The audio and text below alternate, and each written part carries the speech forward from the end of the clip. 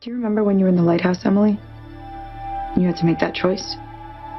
It was either him or you. I wasn't as strong as you were. When I saw Toby in the woods, like that, I just gave up. So what changed? You seem like you're back to yourself.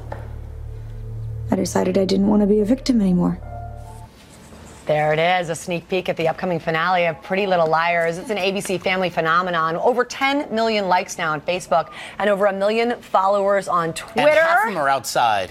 They have been waiting all day. It's a show about 4 teens started getting threatening messages from a mysterious figure named A after their friend disappeared. Now, at this point, we know A is in fact not working alone. One of the show stars, Troian Bellisario, joins us.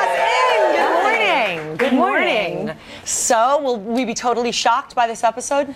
Yeah, there's going to be a lot revealed. We now know that Spencer is working with the A-team, working with Mona. So she's kind of betrayed the girls and crossed the line. And so this season finale is actually going to reveal a lot of the inner workings of the A-team. Who's on it, who's not, who can be trusted. I have to tell you, they took over last year before the season finale. Now they are lined deep outside. Okay, speaking of revealing things. Yes. Will you play 2 truths and a lie with us? Okay. It's one of our favorites. All right, so she's going to tell us 3 things about herself, studio audience. You decide which is the lie, and thus we begin. Number 1, Troian. Number 1. I did my first skydive from 18,000 feet, and if that wasn't enough, 1 week later, I went bungee jumping from 500 feet. Oh my goodness. Number 2, Troian.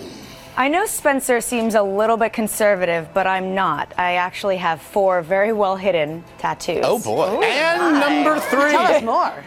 I was obsessed with Titanic when I was younger, and I watched the film, no joke, 22 times. That's over 71 hours of my life. All right, very quickly, which do you think is the lie? Is it number 1? Who thinks the bungee jumping and the skydiving is a lie? Hold them up. Okay, very few of you. Number 2, the 4 tattoos. How many of you think that's it? Okay, and number 3, the Titanic. Who thinks that's the lie? Josh, right, so I think the Titanic is a lie. All right, so they think this is a lie. You think the Titanic is a lie. I do. I think the 4 tattoos is a lie. I'm going 4 tattoos. Yep. All right.